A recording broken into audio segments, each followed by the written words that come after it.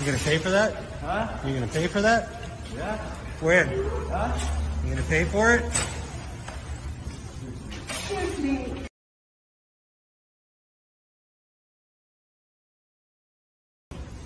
I'm fed up with this bullshit. Goddamn. I was a bank teller for 17 years, and I have been held up at gunpoint.